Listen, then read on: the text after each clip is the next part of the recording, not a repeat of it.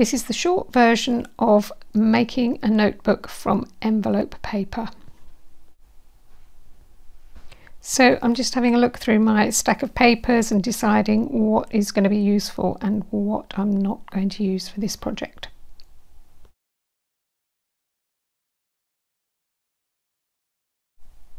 So here I'm deciding that actually I've got several envelopes that are all the same, so I'm putting like with like and seeing what I've got the most of, and it looks like it's the back of these pieces of envelope that are the ones that I'm going to be using.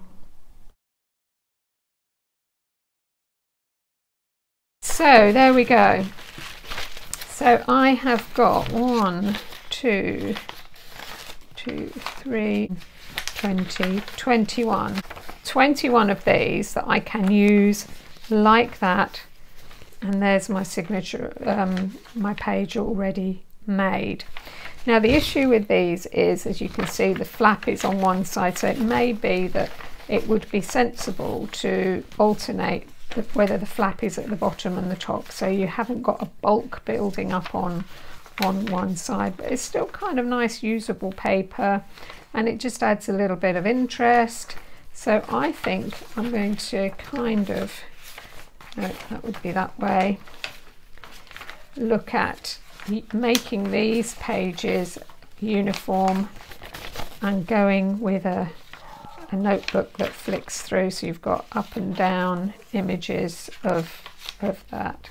These are the papers I want to use for the internal, for the signature of my notebook. So I'm just going to put these alternately every other way, so I'm flipping them backwards and forwards.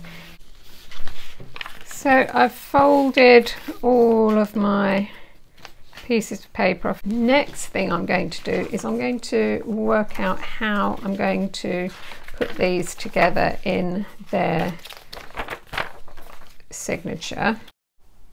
So that's my final signature with the pages in the order that I would like.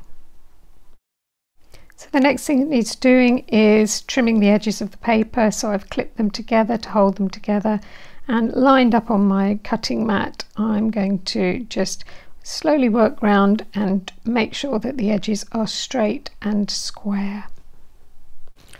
Okay, lots of trimming later, so I've actually folded them now, and I trimmed top and bottom, so I've got some neater edges along the top and bottom. So that's held together, that's where I'm going to sew the signature, and then if I cut down here, these are going to be all a bit more uniform along the edge here. So I've had a little think through what I want to do with the cover of this notebook here, and I think I want it to be a soft cover rather than a hard cover.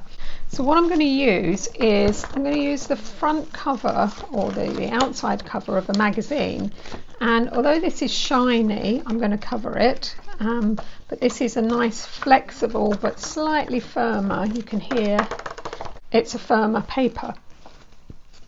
And then I want to play with some designs that I've been creating. So I'm going to cover the cover in some bold geometric paper. So I've chosen those two sheets which I'm going to use. One is going to be on the outside of the cover and the other is going to be on the inside of the cover. And those are part of a design pack that I've created. So there's printable papers, just good, nice, bold black and white patterns that one's upside down, that you can download and print to use for your creative projects. So that's a pack of 5 papers which I'll link below. They're available in my Etsy store. So I'm going to use 2 of those papers, one on the outside, one on the inside, to decorate my cover. I'm going to very simply just fold that in half. From my fold that I've created, which I'm now going to just mark, so that's the middle, that's the fold, that I have created, I'm just going to mark where 12 centimeters is, so about there. So I just basically want a little bit of overhang all around. I'm just going to line that up with my cutting mat here, and I'm just going to line my ruler up. Just going to double check, is that going to be enough to do for the cover to overhang? I think that's going to be fine, and I'm just going to cut my cover. Okay, so that essentially is going to be my cover, so it's going to give a little firmer, and then of course we've got 2 layers of paper, so it's going to be a soft cover, but slightly stronger than just one piece of paper. It's going to be a little bit firmer, so that's going to be my notebook. I have decided that this is the design that I'd like to have on the outside of my notebook. This is the design that's going to be on the inside, so I'm going to put the inside one to one side for the moment. So we are now ready to think about gluing. Now there's a couple of issues with this, one of them being the fact that this is quite shiny paper. So you could, if you wanted to, you could just scratch the surface. I don't know whether you can see that happening. Scratch the surface with a sanding block, and that just helps the papers adhere together. So let's get pasting. Okay, so that's that, and I'm going to go with that. So I'm just going to smush it down and glue that on. Turn that over and smush from the outside, making sure I've got all my wrinkles out. Trim the paper round so there's about a 1 centimeter flap to fold over and glue.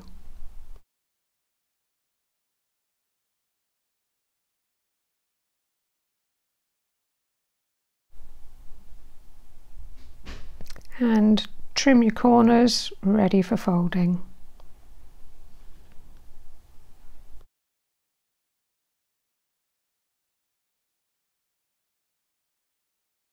So lots of glue on there. Then I'm going to just slide this down a bit, and this is quite firm paper, so I can do this. Just fold over like that, and then that just catches, and then you can press down with your fingers. Okay, and you get a nice crisp edge. Do be careful, make sure you're not getting any glue on the outside of your cover. So we're going to do this again.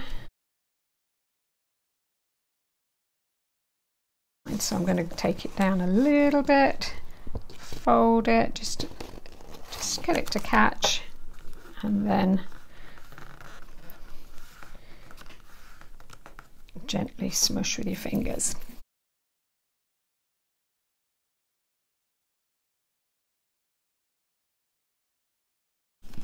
And you should have quite a nice crisp contained corner there. Okay, go on to a clean bit. So there's my gluey bit up here. Go on to a clean bit and do the same again.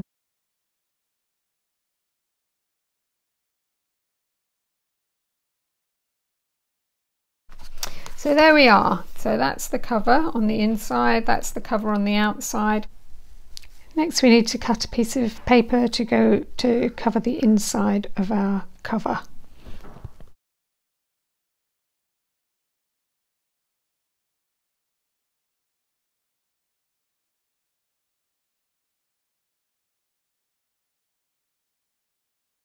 So that's going to go on to there.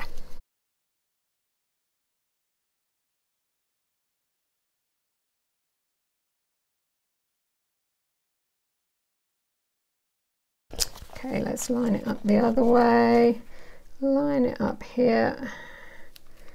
So top and bottom, it has stretched a little bit. And peel that off and smoosh that over.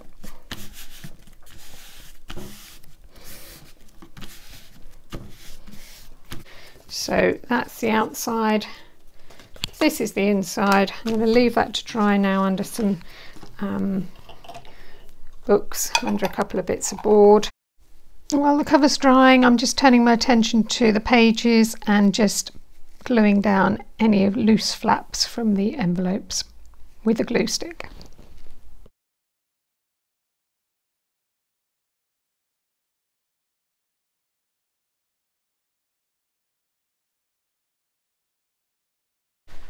So here we are, the cover is pretty much dry.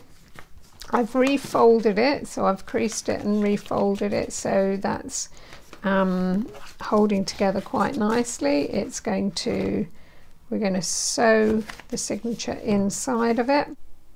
And now I'm having a look at different decorative bindings that I can add to the spine. Well, they're not actually bindings, but decoration that I can add to the spine edge. And this is my chosen one, so I'm just going to measure, and it's going to wrap around the spine edge and glue in place. So that hopefully is going to fold nicely like that.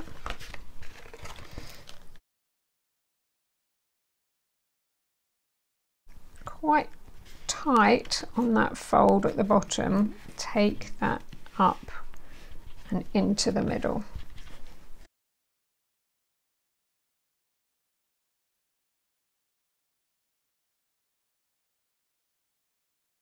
And again, quite tight, pull that down until it matches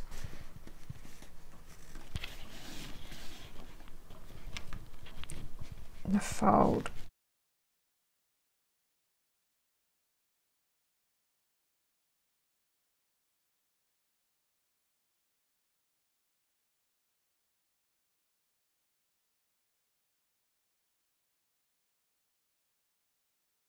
So that's going to be in the middle of and underneath the signature, so you're not going to see that too much.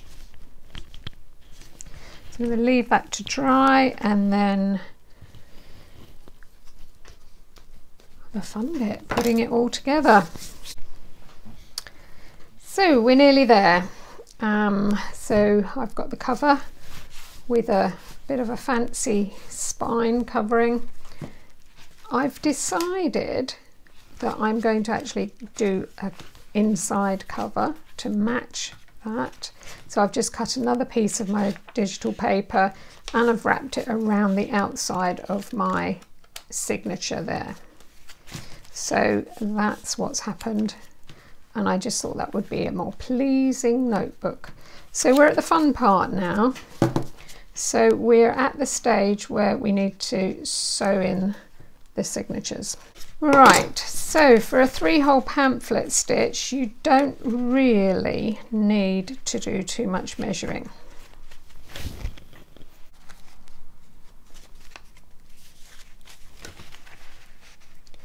So they're going to be evenly spaced between there.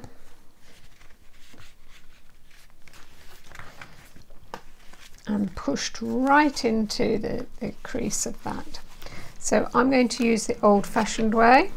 I'm going to use an awl. So an awl is a sharp, pokey stick. And I'm just going to go holding it flat along the bottom there. I'm now creating a shadow from the window, I'm afraid, so sorry about that. So holding it flat against the bottom, I'm just going to poke pretty much in the middle. So that's that there. Then I'm going to go pretty much in the top and holding it flat against the bottom. Just wriggle, wriggle, wriggle, wriggle, wriggle. And eventually it will come through. Oh. Right, I've got two there, 2 holes. And now I'm going to go for my third one, which I think probably because we're going through the multiple layers. Can you see now on this one?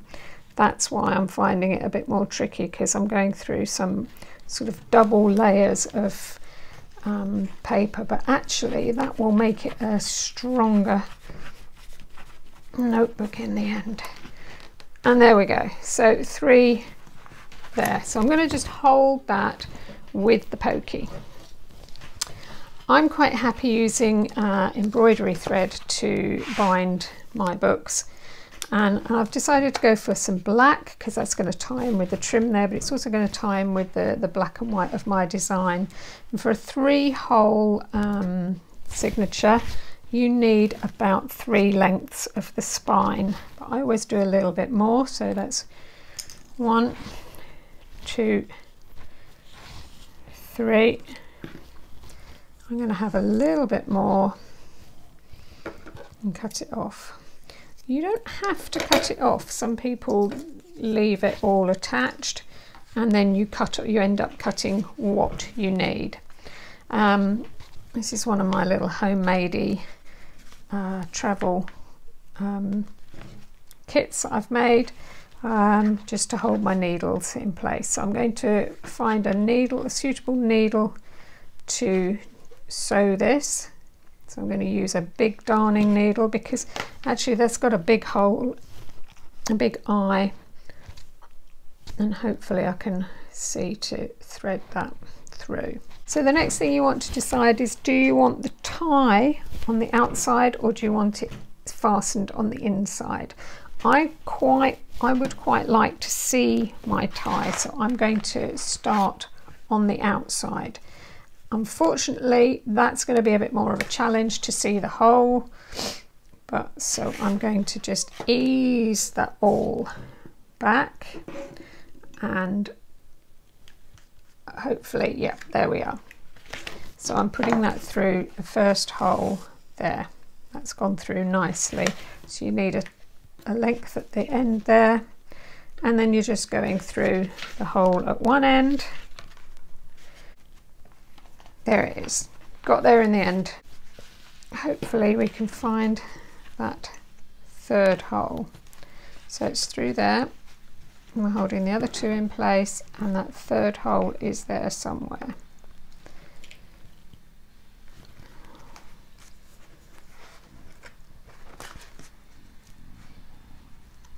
There you go.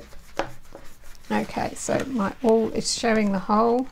I've still got my center hole, and I'm going to ease my awl out and ease my needle in, and that should go reasonably well. Famous last words, here it comes. I can feel it. We're through the cover anyway, so that's the main thing. There we are. Done. Oh my goodness me. Okay, so putting that extra spine covering at this stage has actually made it more difficult to sew, but I think it will be pretty. I think it's a nice addition to it. So this next one should be relatively easy to go through because you've already got the thread to guide you through. So I'm through there already.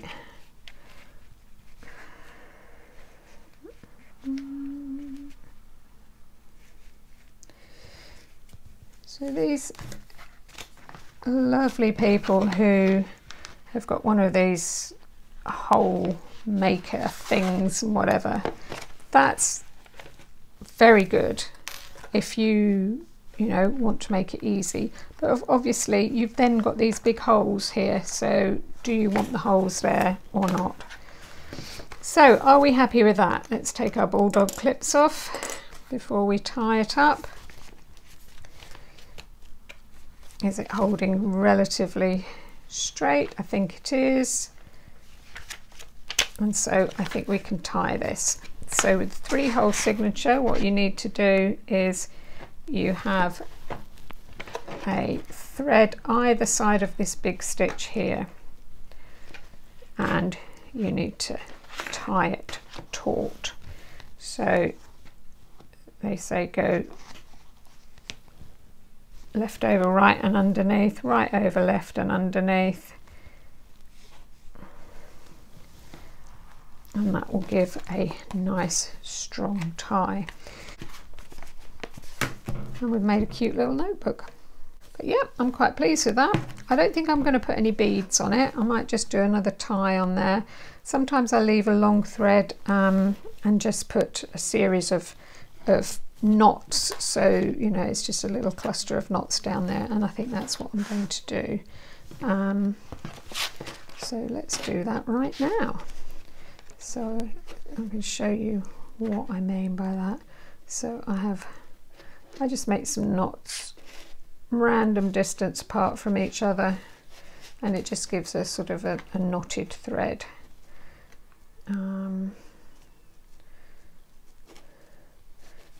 You can put a bead at the end if you want to. I don't think I want to, because I don't want it to be a long tie.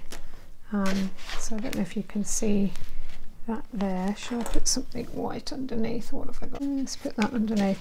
So yeah, you can just see some knots going along there, and just to give it a little bit more texture on the spine. And then I'm going to trim that.